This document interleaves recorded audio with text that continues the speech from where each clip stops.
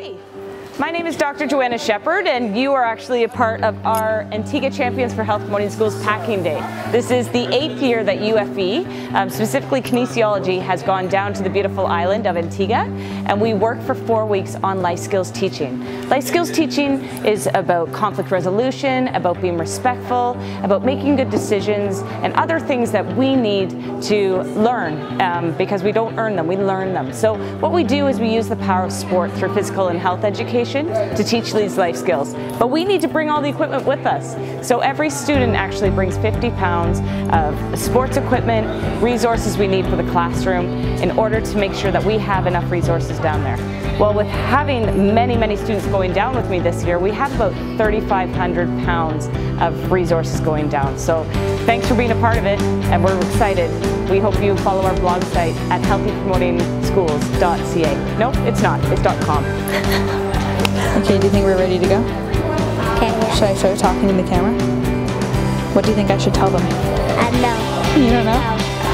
Okay, so we are here with our packing day.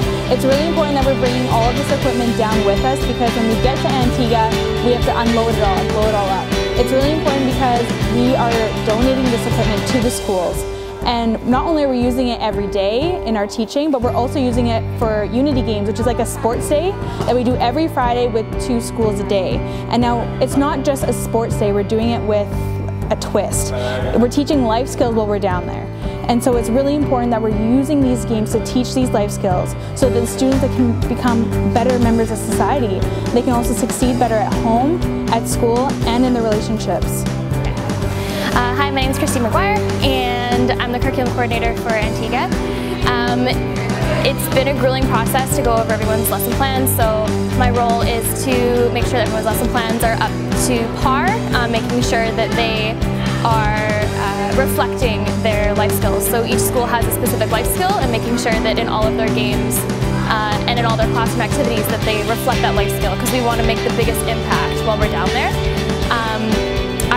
Preparing for myself, I've stayed calm because going through over 100 lesson plans gets a little bit confusing at times.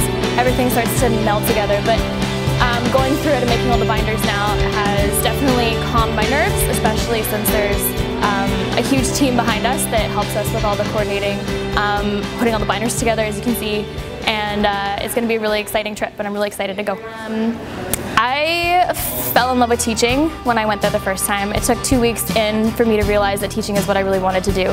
I was so in love with the kids there and the idea of trying to make a difference and seeing the difference that you can make as a teacher. So going back for a second time is just to kind of give me that power inside to continue to be a teacher and to strive to be a better teacher as well. Also, I want to go back and see the kids that I taught last year because I know that they really wanted me to come back. So the fact that I'm coming back and they don't know, it's going to be a really good surprise. So yeah, I'm just really excited. I fell in love with the island and I don't think I would ever want to not go back.